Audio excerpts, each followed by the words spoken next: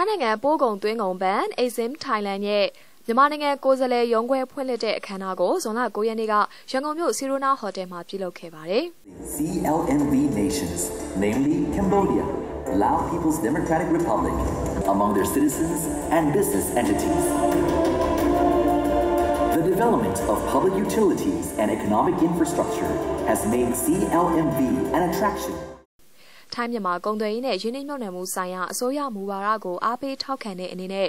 CLMVD ကမ္ဘောဒီးယားလာအိုမြန်မာဗီယက်နမ်ထိုင်းနဲ့ကမ္ဘာလုံးဆိုင်ရာစီးပွားရေးဖွံ့ဖြိုးတိုးတက်မှုကိုမြင့်တင်ဖို့အတွက်ရည်ရွယ်ပြီးမြန်မာနိုင်ငံမှာရုံးခွဲလာရောက်ဖွင့်လှစ်တယ်လို့သိရပါတယ်။ Exim Thailand မှာငွေကြေးဆိုင်ရာဝန်ဆောင်မှုတွေအပြင်စီးပွားရေးဆိုင်ရာသတင်းချက်လက်တွေဆွေးနွေးအကြံပေးမှုတွေတည်နှိုင်းဆောင်ရွက်ပေးတာတွေပြုလုပ်မှာဖြစ်တယ်လို့ထိုင်းနဲ့မြန်မာနိုင်ငံအကြားစီးပွားရေးပူးပေါင်းဆောင်ရွက်မှုတွေကိုအားပေးမြင့်တင်နိုင်တဲ့တန်တမန်အဖြစ်လဲထမ်းဆောင်သွားလိုတယ်လို့ထိုင်းဗန်နာရေးဝန်ကြီးကပြောပါတယ်။ထိုင်းနဲ့မြန်မာဟာအရင်ကတည်းကရင်းနှီးတဲ့ဆက်ဆံရေးရှိထားတဲ့အတွက်အကောင်းဆုံးပူးပေါင်းဆောင်ရွက်သွားမယ်လို့ Exim Thailand ရဲ့ဥက္ကဋ္ဌဖြစ်သူပိစစ်ဝီဝေတနာကအခုလိုပြောပါတယ်။ According to the relationship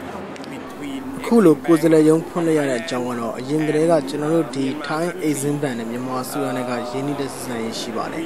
။အဲ့ဒါကြောင့်ဖွင့်လှစ်တာလည်းဖြစ်ပါတယ်။အရင်အစိုးရနဲ့တုန်းကလည်းမန္တလေးလေဆိပ် project ကြီးမှာဝင်ရောက်ကူညီခဲ့တဲ့စာချုပ်တွေအများကြီးချုပ်ခဲ့တယ်။ငွေကြေးချေးယူတာတွေရှိခဲ့တယ်။အစိုးရအသစ်နဲ့လည်းအားလုံးအဆင်ပြေအောင်ဆောင်ရွက်နေတာတွေ့ရတယ်။ဒါပေမဲ့နည်းနည်းတော့စောင့်ကြည့်ရအောင်ပါပေါ့နော်။ကျွန်တော်တို့အနေနဲ့လည်းအကောင်းဆုံးဖြစ်အောင်ဆောင်ရွက်နေတာဖြစ်တယ်။ထိုင်းနဲ့မြန်မာဆိုတာကလည်းအရင်ကတည်းကရင်းနှီးတဲ့ဆက်ဆံရေးလည်းရှိပြီးသားပါ။ We have told the Myanmar government is the Mandalay airport which is we have support